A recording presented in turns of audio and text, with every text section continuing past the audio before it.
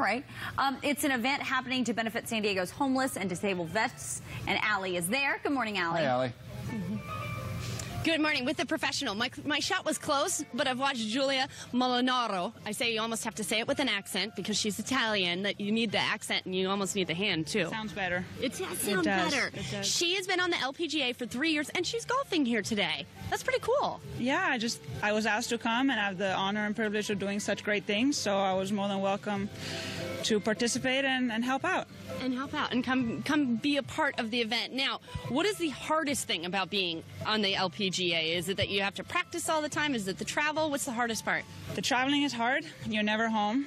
I've not been home since April, I think, and I'm going home tonight, so that's exciting. So that's exciting, yeah. But, I mean, if you love travel and you love the moving around in airports and stuff, that helps, but it's definitely, I think, the hardest part for me.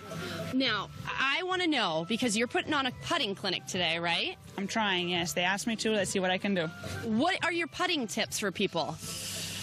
We could stay here all day. I don't know, just work a lot on pace. That's what I think is the most important thing, because it's very hard to make putts, but the most important thing is not to three-putt. Yeah, you don't want a three-putt. That's the worst thing. That's the worst thing. And making putts is very hard, so don't expect to make putts. Just leave it close and two-putt every hole.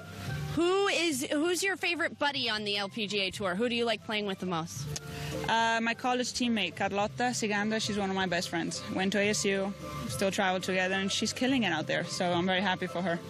And obviously, the sky's the limit. You've only been on for 3 years and are just trying to improve every time, right? Yeah, every year you got to try to get better. You surround yourself with good people and a good team, and hopefully one day you'll get there. And you said you can take time off. A lot of times golfers, it's hard to take time off because this is a game that you have to play consistently or you lose it, right? Yeah, some girls don't take time off, and I just need time off mentally. I need to, let go and be a normal person for some time, and then I come back and practice. Mentally, it helps me.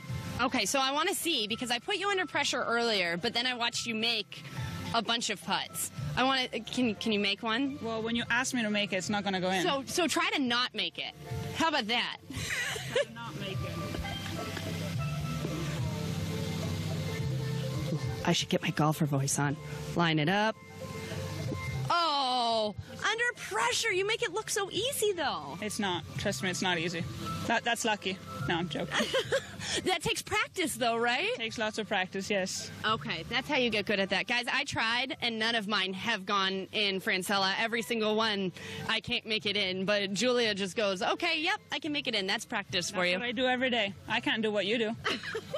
Yes, you can. You can right now. Francella, back over to you. Hey.